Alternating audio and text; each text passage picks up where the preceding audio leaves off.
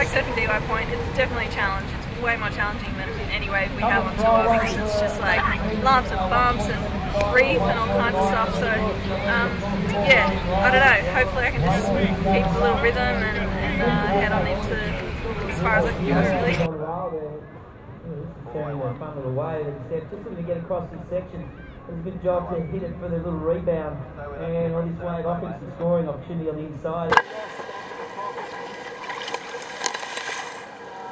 It was cool to get experience and surf with Steph, and she's amazing. She's my favorite surfer, and I always look up to her. So just to come on top and just to have a satisfying heat is even more important than anything.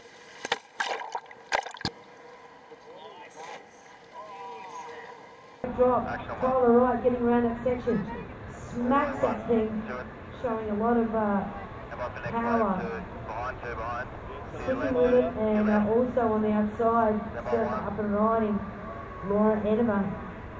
So Tyler bringing this thing as far as you can. Unfortunately, I don't think I had the best waves, but I made the most of what I had in that heat. Yeah, I was lucky I got through. It was really good to secure that 8-point ride and then kind of have that back up there. But yeah, the whole heat I was kind of looking for something to open up again and wasn't quite there. So leaves me sort of ready for the next one and itching to get back out there. Nice drop. Big bottom turn, top turn combination from Coco Ho. Yeah. Well, a couple of nice little snaps on the inside. It's a good wave for Coco Ho.